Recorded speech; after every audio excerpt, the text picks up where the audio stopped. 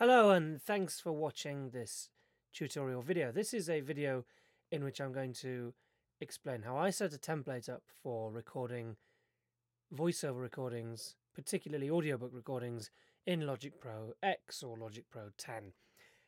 As a voiceover artist, it's important to have a good, clear kind of workflow, and I'm just going to take you through how I set up Logic when I'm recording. Now, what I do is I set up templates. I've got loads of templates in different folders for all different kinds of work that I do, whether it be commercial, audiobook, or whatever kind of work it is that I might be recording. Just so that if I'm recording 15, 20 different projects a day, I can quickly and easily go straight into the kind of setup that I like to record in for that particular project.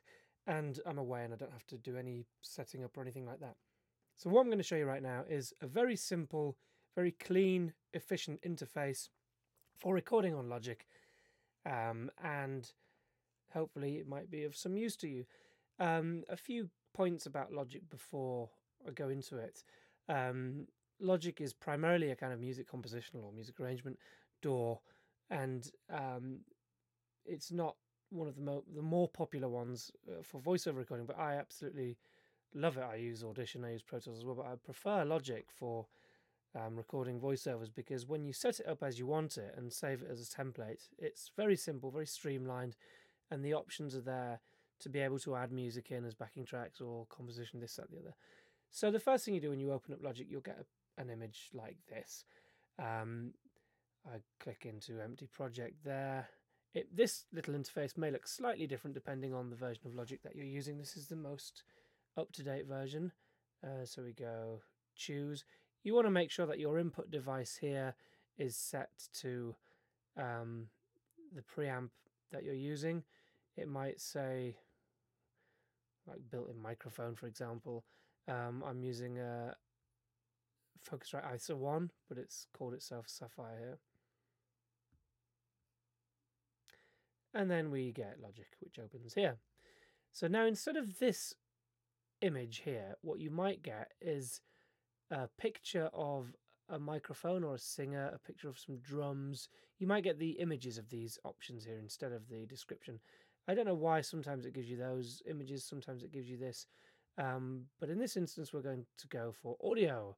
Now, our input on mine is input 11. That's where my ISO 1 is there. On yours, it may well be input 1 and your output 1, 2, or whichever one it is. You'll need to know these. Everything else, absolutely fine. Sapphire there, number of tracks 1. I only want to create one track because I'm creating a track for voiceover, and it's generally just me recording voiceovers here. Now there's a few other things I want to change here. I'll go up here, up at the top. I don't need to see what key I'm in, what time signature I'm in, because I'm not writing music, I'm not singing, I'm recording voice. So where are we? There we go. I want to go down to time because I need a timestamp. As I said, I don't need key signatures. Over here, this waveform will be very small. If I just record something, okay, we're getting the metronome count in there. You see this waveform is very small. I don't want that. I actually want to make it bigger. I can go, there we go. Now we can see a bit of the waveform. I'll actually just record a bit more just so you can see something to record on. If I go over here, this button makes the waveform a little bit bigger, if you can see that. So I'll stop now. Makes it a bit clearer to see, so I'll leave that clicked on. What else do I do to create a voiceover track? Down here, these two symbols indicate that it's outputting in stereo, whereas because I'm recording a single track in mono here, I want output in mono, so just like that. Click it, it goes to a single circle, I'm in mono. If I click it again, I get a double track there. Click this one, we'll get a double track there, you can see that there. So let's get rid of these, don't need that right now. One thing I'm going to do on another tutorial video is show you how to set up a punch and roll recording for Logic Pro, which you can easily do, and the system works brilliantly. You can hear as much or as little of the pre-roll as you want. You select your input point, your punch-in point.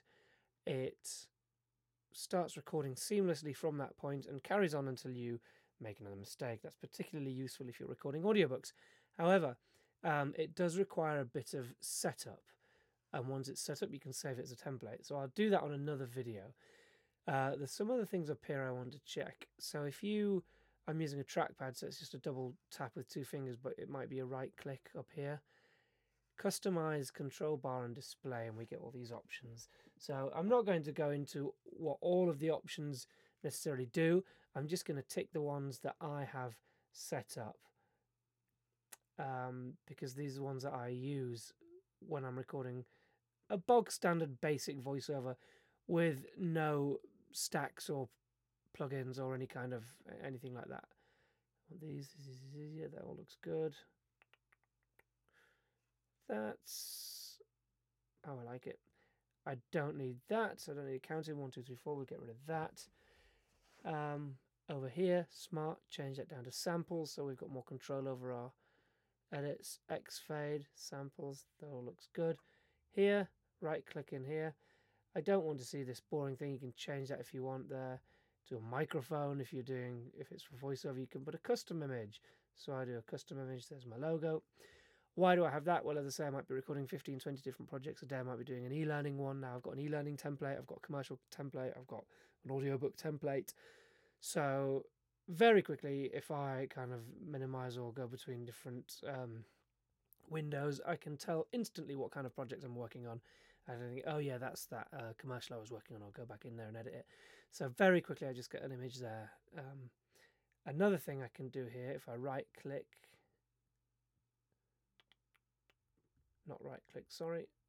over here, assign track color. And we can assign a track color. And what use is this? So let's have a nice, this color purple. That one, there we go. Why do we want a color like that? Well, it's simply the same thing. If I've got a load of recordings that I've made, and as you can see, this recording is picking up my input here. Stop. I can see straight away by the color of this. That's audio. That's an audiobook I've been recording there, without having to go anywhere else. I think that's generally it. A very nice, short and sweet introduction. This is your pre-fader metering. You want that clicked on. Very quick, short and sweet introduction on how to set up a basic template for recording in Logic Pro. The most important thing, I should have said this right at the beginning, if you can't see samples and X fade and a few other options here, the first thing you need to do is go up here to Preferences, Advanced Tools, and make sure all of your advanced tools are enabled. And that's it. Then you can go to File, Save as a template. Before you save it as a template, make sure you haven't got any audio in there. Save as a template. I'm going to call it my brilliant template. There we go. Lovely. Now I'll get rid of Logic. Don't save it. Let's go in straight away again. Logic Pro. Open. What do I want to do? Open a template. Where's my brilliant template? There it is. And here we are. So I'm good to go. I hit record. Straight away it's just recording. No counting, no nothing like that. Straight into voiceover recording in the template that I want. Now if you wanted to, you could go over here and you could build up your stack of buses and plugins and things like that, depending on how you like to record. As I say, this is just a very clean interface, a very clean, easy way of recording with no enhancements, no processing, no built-in stacks, nothing like that. It's just a very good way of getting you up and running without any settings or configurations that are going to kind of overcomplicate it. So once you've got something like this set up, you're good to go. I'm going to be doing more videos on Logic. I hope this was useful. I'm going to, as I say, the next one will be on Punch and Roll, and I'll be doing some others on different elements of recording voiceovers within the Logic platform. Thanks very much, and hit subscribe.